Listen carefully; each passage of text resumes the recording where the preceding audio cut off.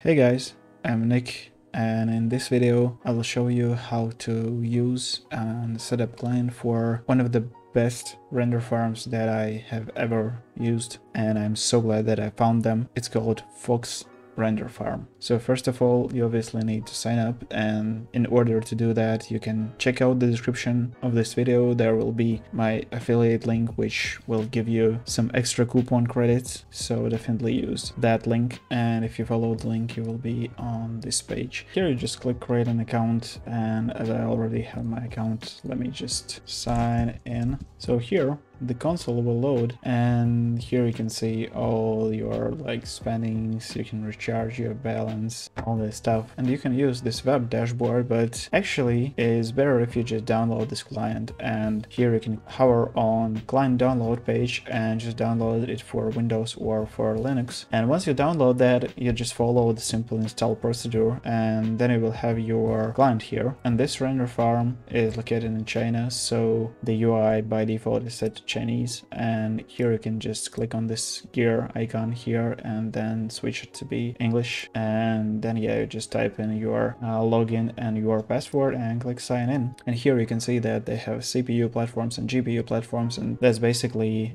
depends on which software or which render engine you will be using. I'm using Redshift for this project, and we will be working on GPU platform and GPU region 1, and you can click start. So it's connecting here. The first thing that you will need to do is go to settings. Here on the software tab you will need to add your software configuration. So I have Cinema4d and Houdini configurations, so basically you click this add software config, you can type it Houdini Redshift, and then you choose your version of Houdini, and I'm using 19, and plugin should be RS, so Redshift, and then you just click here on your version, click this plus sign, and basically then you save it. I'll be using this setup here. And for Cinema4d it's basically the same.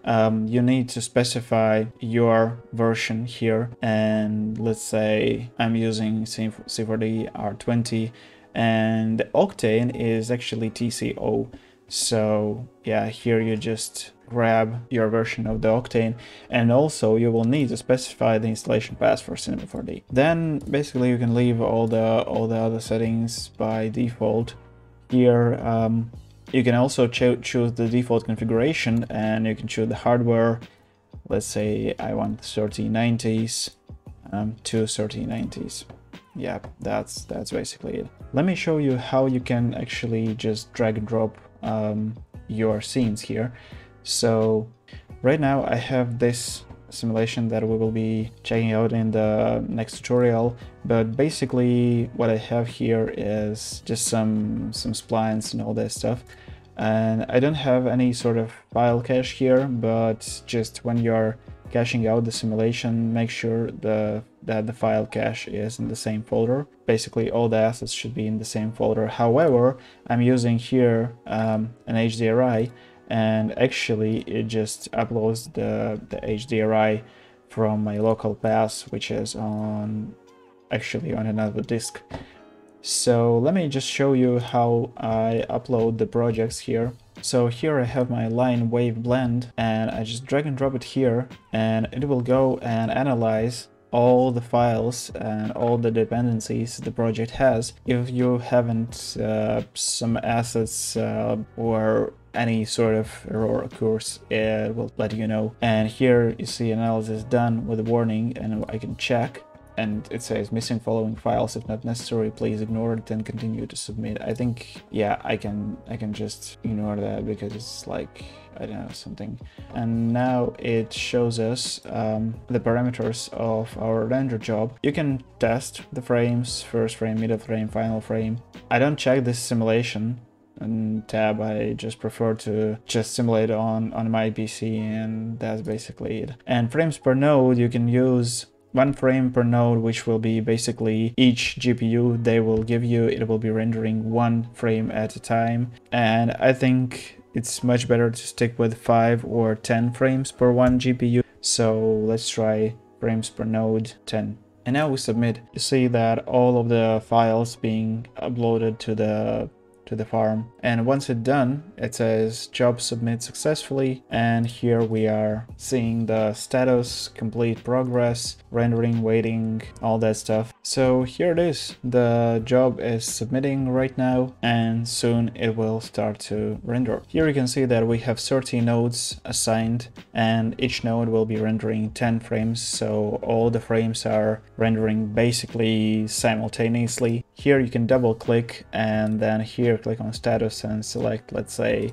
the ones that are rendering, and you see that we have first 10 frames rendering, second 10 frames rendering, and so on and so on. For the config we are using 3090s as we specified that, and then you can go here into my downloads and you can set it to download, and then you can open the storage, and also you can specify here in the settings, I think it was here, download settings, default download location, and you just set up the download location where you want all the files to be downloaded. While that Houdini project is rendering, I just wanted to show you how you should submit your Cinema4d projects. For example, this one is from my latest flower tutorial, flower pack. There are 5 of these beautiful flowers you can purchase or just watch tutorial and recreate them in Houdini. And you should go here, click on File, and click Save Project with Assets. And when you click this, you will be prompted to create new folder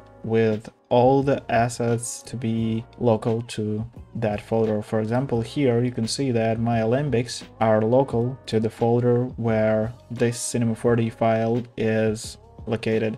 So basically I can just drag and drop this file with all the textures, because they are also local to this folder, into the Fox farm, and it will render nicely. If you will have any assets that are missing, the Fox farm will let you know about that and won't render, so there won't be any corrupted frames or something like that. So that's also a very good thing, because honestly I was using a few other render farms, and yes, I lost some money because of my faults when I simply didn't check if, let's say, my HDRIs are local to the folder and are in the basically in the text folder, if you're familiar with Cinema4d. Alright, so here you can see the status is done and we have all of our frames rendered. So these are preview renders and they were super fast. So actually you can see that here these 10 frames started at 3 p.m. 18 minutes and ended on 3 p.m. 20 minutes. So it's just like 2 minutes for 10 frames, and it's sort of a preview quality, but actually I can show you it's full res. And it's just like lower sample count. Here you can see that we have them here rendered with all the stuff, just something like this. You can tune in next week to check how to do this stuff. So yeah, that's how you render your files cheap, fast, and with awesome quality. That's all for today, guys. If you have any questions, let me know in the comments and I'll be back very soon. Bye.